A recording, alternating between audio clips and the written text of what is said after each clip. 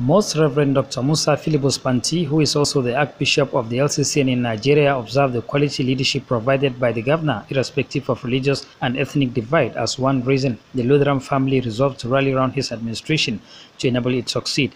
Since my time as LCCN Vice Chairman, your efforts to ensure that both religions are carried along in your administration, and being aware of His Excellency's leadership quality, we wish during this visit to assure you of the Lutheran Church's support to the government of Adamawa State under your able leadership.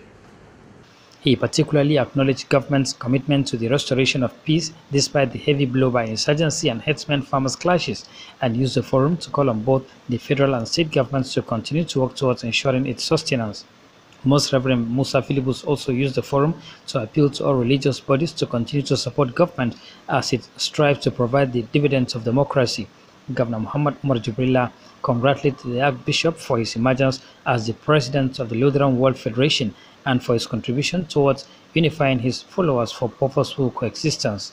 He stressed the need for continued prayers from both religious leaders and their subjects, which he said is the surest way to overcome the numerous problems and challenges. We are extremely happy that at least this position is in Adamawa State, and I want to assure you we are going to collaborate with you so that you will be able to see how we can work together both locally and internationally.